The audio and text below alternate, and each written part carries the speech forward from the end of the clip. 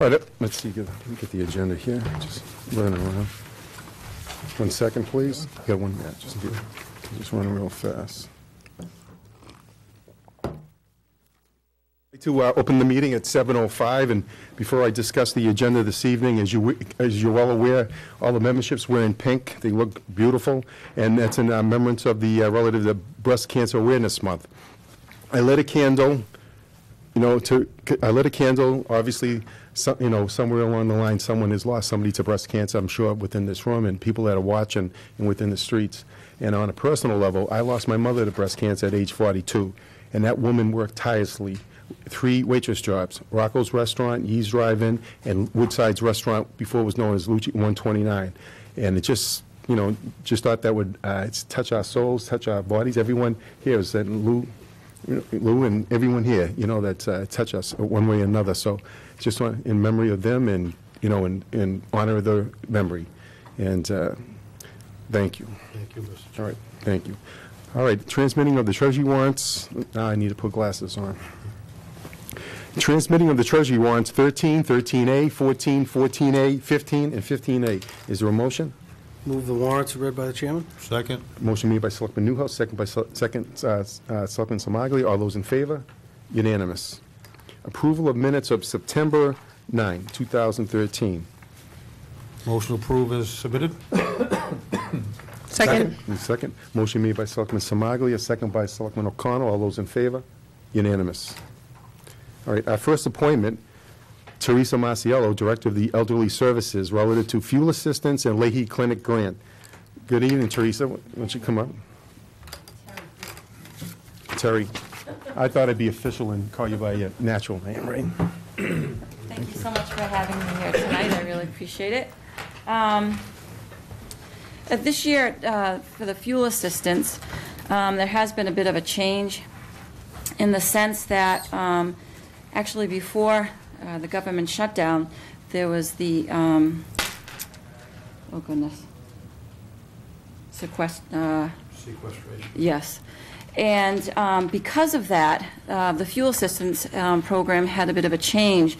The community teamworks, their staff declined. They have 3 staff to do all these applications for the entire area, including Wilmington. And so what they decided to do to have all these applications coming in so quickly, that is the renewal applications for oil, kerosene, propane, and wood. They sent out the renewal applications in September. For gas and electric, they'll be sending the renewal applications out in November. And then in December, the heat that's included in rent. And the reason that they broke it up that way is because oil, of course, with gas, as of November 1st, anyone over the age of 60, and there's also for children too, that they cannot shut your gas off. So they'll be able to do that payment. But with oil, obviously, when you run out of oil in your tank, you need immediate gratification to keep it going. So that's why oil is first. Then heat included within the rent. That's also just like the previous that I spoke. So that's why they broke it up in that fashion. I actually met with Community Teamworks a couple of weeks ago. They are in a bit of a jam trying to get these applications processed, and also extremely fearful that if, with the government shutdown, if things don't work out by the end of the month, they really can't even promise that their office will be opened. So there's a lot of things happening at this office. At the same time, they usually by now, if not next week, we usually know what the benefit level is for the oil, and they haven't come up with that as at this time. So that we should be hearing soon. But the guess is it's probably going to, for people with oil, it's probably going to be a tank full of oil. So in saying that, the process for application is that actually for this month right now for renewals, we actually have done around 22, 25 renewals just for this month, considering today is only the 15th. We've done quite a few renewal applications for October. For September, we did around 15. And what the renewal process is a little changed this year, as it's great to be talking to the public at the same time, because they only have to worry about putting their income information in. Before, it was your oil bill, the electric bill, and several other things. Right now, for renewal, you only have to put in your income, which is very helpful to people. That's your monthly income, which usually is Social Security and pension. And then if there's any annuities or IRAs. So the renewal application is a little bit easier this year. For new applicants, we do have the new applications at the senior center at this time. But again, the program itself does not start till November 1st. Anyone 60 or over gives us a call, and the application has to be done in person. So they need to bring proof of income, property tax, their oil company or gas company, whoever they work with. Property tax, checking account statement. And we put this all together, and for some people, we do need their last year's tax statement. For one person, the income level is $32,665. For two family household, the income is $41,932. For three people, it's $51,798. And for four people, it's $61,664. All this information is at the senior center. I did, when it was time for our town topics, some of the information I didn't have at hand, but I will be putting it, I'm just kind of waiting for the benefit level to be able to publish it in the paper so people can kind of have an idea of that too. But I will be putting it in the local newspaper. If anyone has any questions, we really assure them to please call. We actually have gotten quite a few calls and quite a few people that we just need to reassure that, let's just go through the process. It'll probably take a little more time, but I think things will work out. But when it comes to heating, I mean, that's tough. We've been very fortunate with the recent weather. Hopefully it will continue like today. But that's pretty much with the fuel. Now that's through Community Teamworks and that income level. If someone is over this income level, there's also the Salvation Army that you can apply for. That comes at a later date, if I remember. It's December 1st, if I remember, Lou. It's December 1st. But that's for people that are over the income level that don't fall into the Community Teamwork Fuel Assistance Program. This year also, we usually have the Joe Kennedy program that helps. There has been no discussion at this time whether there's been some complications with working out a contract and an agreement with the people. So there has been it's been kind of quiet about that. So I'm not really sure if that would usually start December 1st. Last year it started later. So we're really not sure what's going to be happening with that.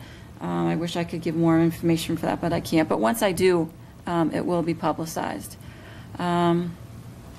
We do have quite a few people in the town of Wilmington that do receive assistance. Anyone that is under the age of 60 is referred to the Billerica Veterans Office. But there are some situations where their office is a little overloaded, and sometimes we do home visits for them to help out that office too. The great thing about helping and the town being active, again, this is all volunteer. The town isn't supplemented or anything by doing this program, but there's a lot of positives in the town and continuing to support this program and helping with the applications.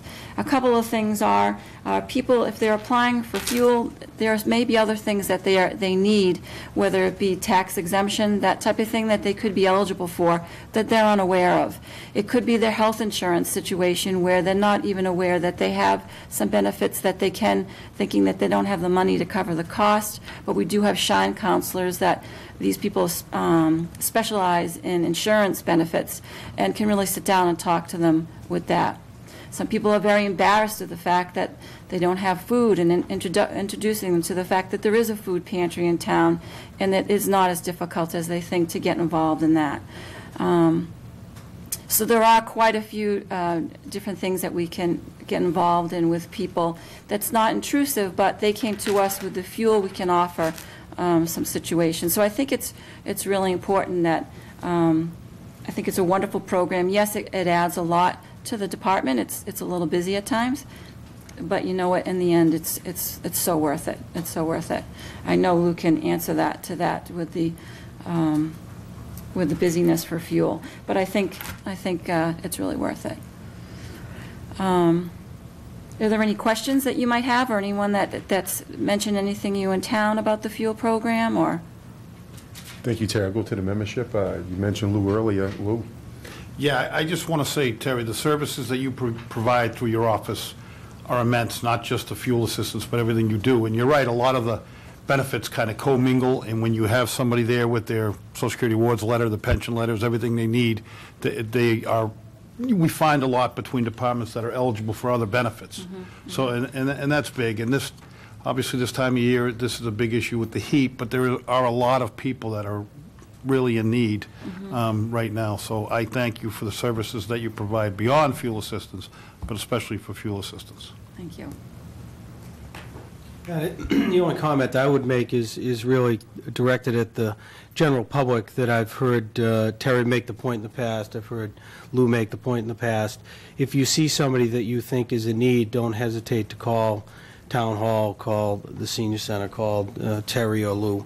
Any number of folks in town government who, are more than capable and willing to reach out and try and make sure that somebody doesn't have a need that's an emergency type situation. So, I think that you can do all the outreach in the world, but it's not going to be as helpful as a neighbor who's trying to be helpful. Very good point. Thank you, Michael. Anybody else? I think all the points have been made, but I just wanted to say thank you very much as well. I certainly watch your meetings online and on TV when I can. And, I think obviously you've addressed all of the highlights of the program, and I appreciate you being here tonight. I think with what's been going on in the governmental climate, I think people are concerned overall about any aid or services that are out there, and this is obviously one of them that, with what's going on, how is that going to be impacting their day-to-day life, and will there be delays? But, hopefully things will be worked out and help will be on the way soon, and you can resume your normal course of business and get the aid out to the people that certainly are most worthy and deserving of it. So thank you for being here. Yeah, it's really all been said.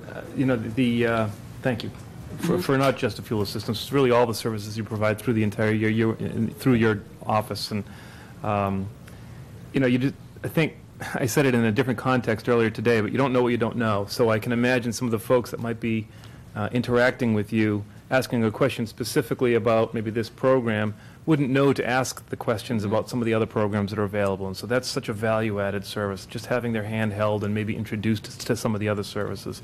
And so I really want to commend you for taking that extra step and making sure that folks are getting access and having questions answered, maybe even questions they didn't know they had. It's again, it's this federal shutdown, government shutdown thing rears its ugly face right in the streets of right here in Little Wilmington. Does. I think we see all the national broadcasts talking about shutdowns of national parks and some of these other things. It doesn't feel like it has a direct impact on our lives, and here it does. So it's I'm hopeful that we can see some good results come out of Washington soon. Thank you very much. Thank you, Mr. Shampoo. I know it's all been said, but Terry, I'm out in the community as you, and I hear nothing but praise relative to the job you do. You do an outstanding job with our seniors, with the Meals on Wheels, and relative to the assistant program and the Leahy Clinic grant program. And I got to tell you, you're an asset to this community. And Jeff, you have a really great department head sitting right over there, and I think you know that. And you do an outstanding job, time and time again. I want to thank you. Thank you. And I'm sure that the whole memberships express how grateful they are the job that you do. And people, that obviously out in the community, they may not be involved as much or see as much what goes on, but, when it comes to the senior citizens, you do a great job. And Lou, with his assistance and helping with the veterans and the seniors relative to veterans, it really means something in this community. And I want to thank you so much. Thank you. I was wondering if I could just give you one more piece of actually good news. We need to, I always like, if we meet, I think it's so important to leave on a high note. And that is actually, thank you, actually segued into it as to the Leahy Community Benefits Grant. We actually applied for another grant this year for our exercise programs, and with the changes with what's going on with Leahy, it was kind of uncertain whether we were going to be getting a grant, and I can happily say we got $5,200 to continue one of our I called it an SBF, which is Strength, Balance, and Flexibility program that we do run with a certified teacher. So I just want to end on a high note that, yes, Leahy Clinic once again supported us, and actually are supporting us through an additional program that is going on right now free of charge. Also, it's for fall prevention. It's an evidence-based program. It's a 6-week program, and the fact that it's no charge, and we really weren't sure how many people were going to, opt to do this. Well, there were 43 people. There are only 15 people that are allowed in the class because it's really an intensive type class. So now that Leahy did agree to continue and expand the class, so this is probably going through the first of the year. So that was also very good news. So just wanted to end it on a good note. So, All right, thank you. thank you very much. Have a nice day. Take care.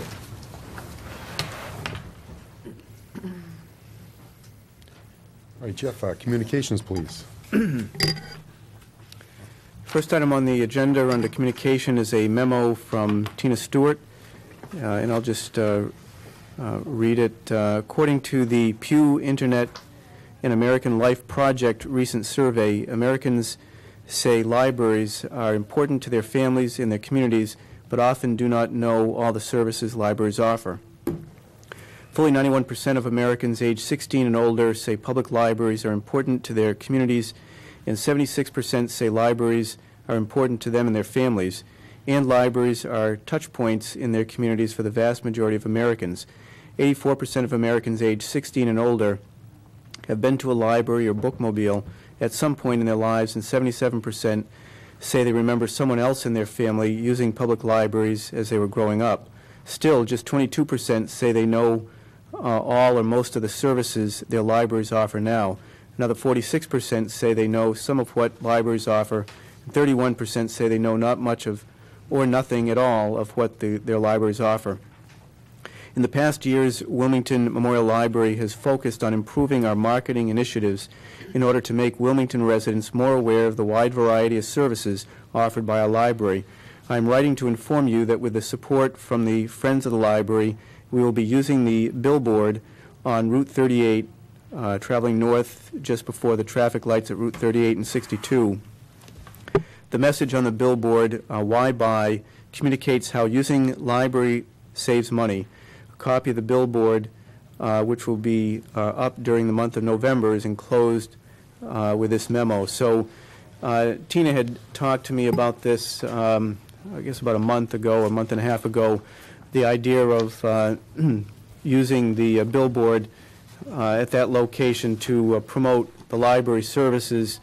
I told her I thought it was a good idea in terms of providing marketing, if you will, of library services and getting the word out about the fact that it is more than just a repository for books. And clearly, as the internet age is changing and we have Kindles and so on, the library has had to evolve, and I think Tina has really been a master at being able to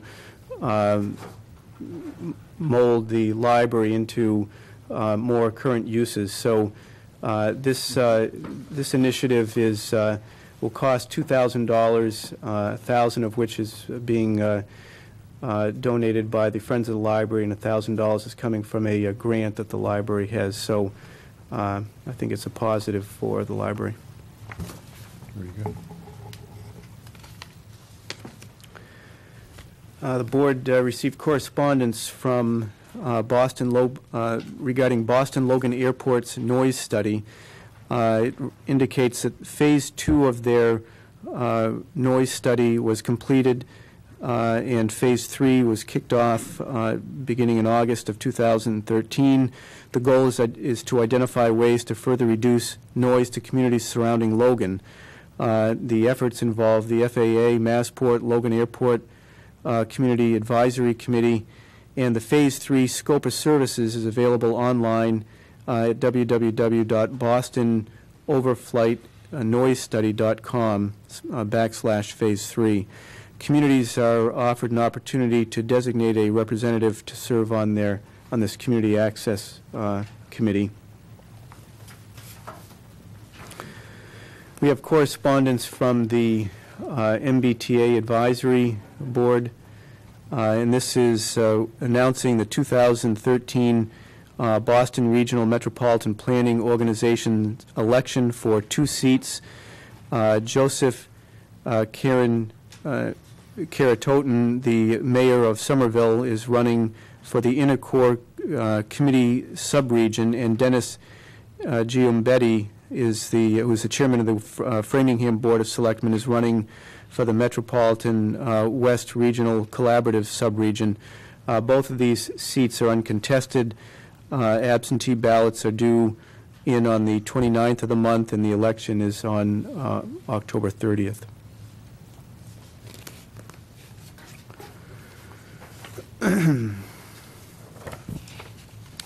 We received good news from the Department of Revenue.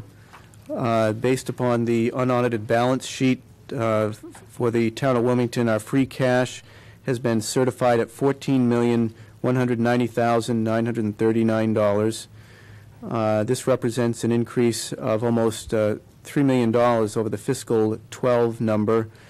And so this is, again, a reflection essentially of when when expenditures do not match or fall short of the appropriation for particular line items, and there's essentially excess money available in a particular budget, that excess money goes into free cash. It also is a consequence of really conservative estimates on our revenues. So when revenues exceed the expected revenues or the budgeted revenues, that also generates free cash. As you know, we will be recommending that free cash be used for the purchase of the St. Dorothy's Church property at the upcoming special town meeting. So this, in addition to providing a means to have a reserve account for unexpected downturns, this free cash also serves as an opportunity to take advantage of one-time opportunities. Jeff, if I can just say, that speaks volumes, what you are saying. We'll have an opportunity to purchase property from St. Dorothy's, and we have the funds to do it, hopefully with approval of town meeting. And that says a lot. Thank you, Jeff. We have correspondence from Jeff Beckwith, who's the Executive Director of the Mass Municipal Association. He's announcing the upcoming 35th MMA Annual Meeting and Trade Show. It's happening on January 24th and 25th in Boston. The meeting this year, the theme is Building Our Communities, Building Our Future. There'll be, as you know, a number of panels over the course of the weekend. And the lead-off speaker on at the opening session on Friday is Pulitzer Prize-winning author John Meacham. So that will be coming up on January 24th and 25th. A correspondence from Xfinity. This is concerning changes in some fees. The reactivation fee for services will be increasing from $5 to $6, and the effective date on that is November 1st. Customers will be receiving notice in advance via their bills.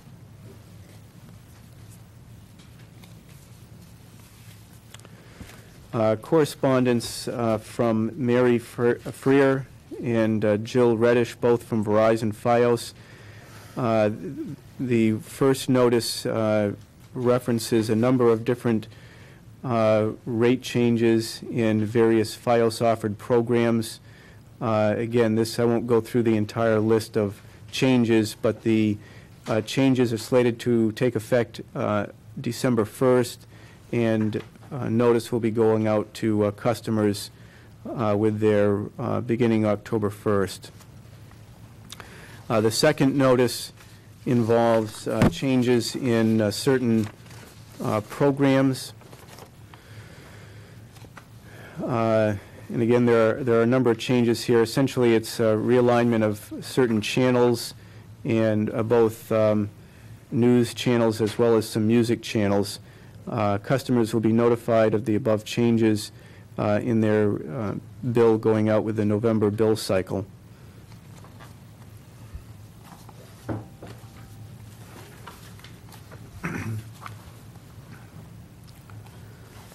And we have the board to consider. This is a notice, a correspondence that was received from about the United Nations, looking for the board to take a vote endorsing a United Nations petition. This is from the United Nations Association of Greater Boston. So attached is a request that the Board of Selectmen proclaim October 24th, 2013 as United Nations Day in the town of Wilmington.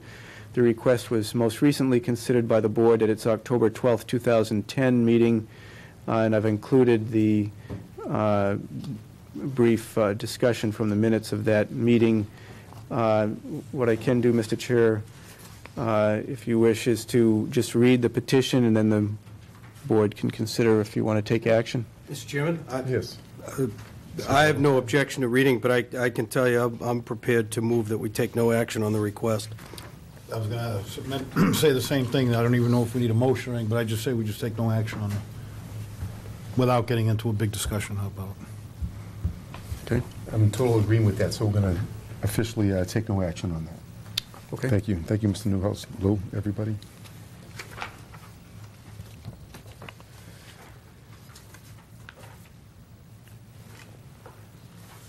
That's it for board to consider. All right, thank you. Any public comments? No public comments tonight? All right. Jeff, bring us out. How about new business or committee reports? I'll start on this side of the table. Mr. Shampoo? Yeah, briefly, last Wednesday, as your liaison to the Open Space Committee, I attended the first gathering or regathering of that committee.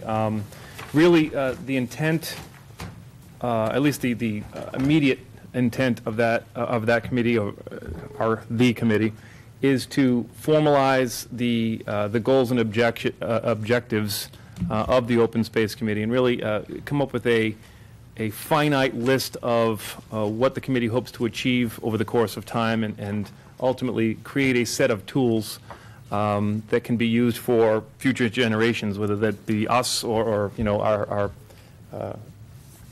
successors, to use as a bench post or a guideline in working with and using the open space that's available in town. It's really documenting what's available, and I think hopefully creating more opportunities for the public to gain access to some of these open spaces for recreational purposes or otherwise.